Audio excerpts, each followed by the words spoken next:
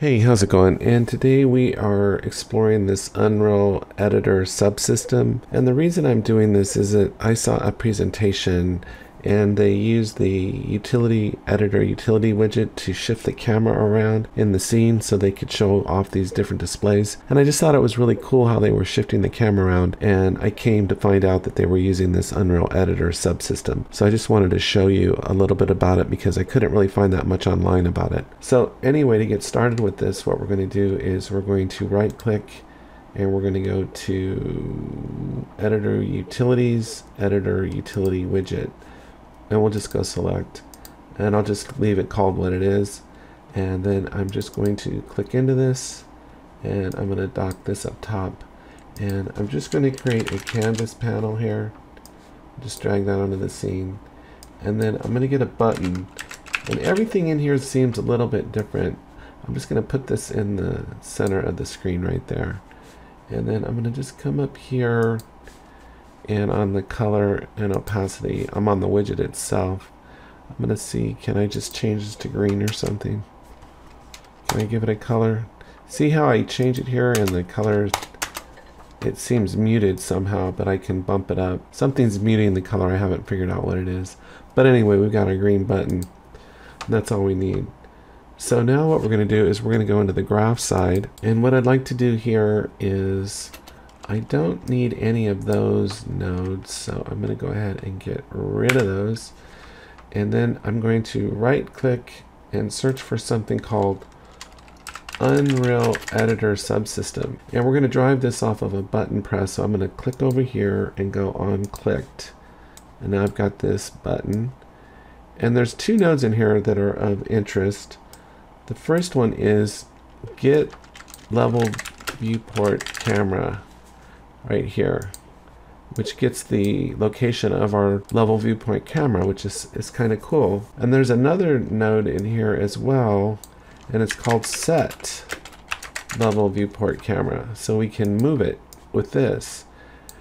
And the question is of course, like, well, where are we going to move it?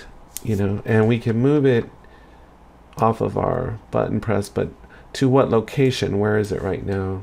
So what I'm going to do is I'm going to come back into the scene. I'm going to come up here to place actors, and I'm going to fly in here a little bit, and I'm going to get a target point here, and I'm just going to drag this right into the scene, kind of in the center of the scene right there. So I have a location that I'm controlling. Then I'm going to come back in here into the editor, and on event pre-construct, I'm going to go get actor of class. And this will allow me to get a reference to that target. So I'm just going to search for that target. Right there it is. And then all I'm going to do is I need to get its location. So what I can do is drag off of here and go get location.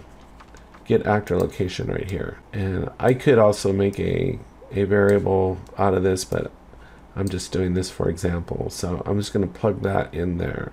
So I've got that target location is going to be where my camera location is going to be. Now the only other thing I'd like to do is that every time I press the button, I would actually like to rotate the camera. Disconnect this.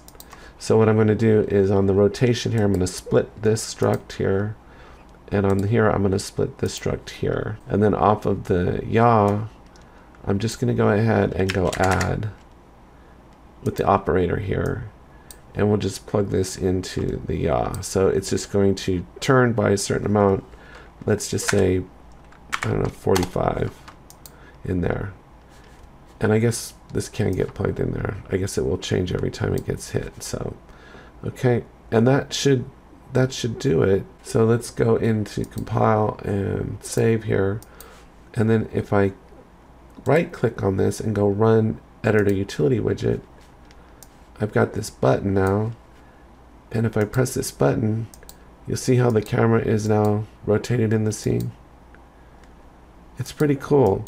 And so if you set up other target points, you could then shift your camera's perspective based on what you're doing with the however you wanted to manipulate it. Like, let's say you had a bunch of displays set up in a circle, and then every time you press the button, basically you'd look at each of the different displays, or, you know, move your camera wherever you want to move it based on the target points. So anyway, that's all I had for today. I hope you found it helpful. Take care, have a great day, and I'll talk to you next time.